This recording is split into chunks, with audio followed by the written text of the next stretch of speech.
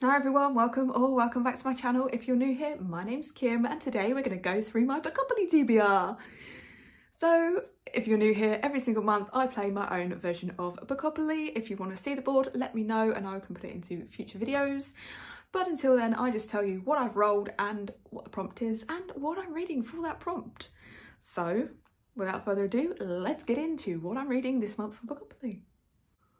Well, damn, we rolled a double, which means I'm adding a book onto this. Usually I do 5 rolls. If I roll a double, I have to add another. So I landed on a 6 and a 6, which means it's a double. I'm adding another book. It got me round to thriller. So for that reason, I'm putting on this month's Agatha Christie Poirot read along, and that is Dead Man's Folly.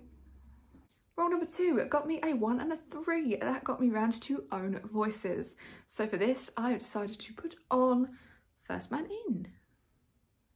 Roll number 3 also got me a 1 and a 3. That got me round to Steal a Book.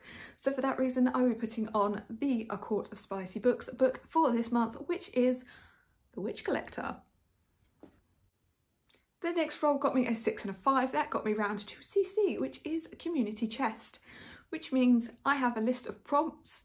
I use a random number generator to generate which prompt in the list I'm using, and this time it gave me Pet Pick. So let's head over to Adora and see what she chooses for me this month. Okay, let's see if Adora will help me this time.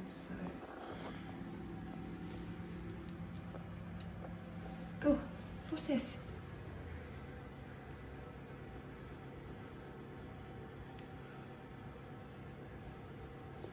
Didn't even wait for me to put them all out, did you? That one? We have the Shadow Cabinet. Thank you, Dora. Well, thank you for that, Dora. We are reading. The next roll got me a 6 and I won. That got me round to sci-fi. So because I'm doing 2 readathons and this Bookopoly TBR, hopefully, I'm going to take it a little bit easier on myself and we are going to read Saga Volume 5. So our forfeit roll, roll number 6, was because I rolled a double, and for that reason I get a roll 6. So this one, I was a 5 and a 2. That got me round to an author that I've read from before. So for that reason, I'm reading A Torch Against the Night.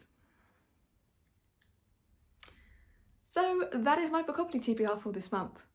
What do you reckon? Can I do 2 readathons and my Bookopoly TBR in 1 month?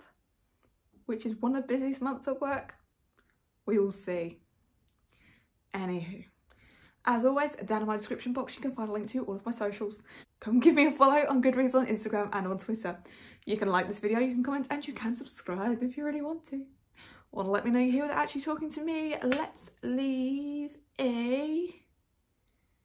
Should we leave a cat emoji for Dora? Let's do that. And I will see you next time. Doodles.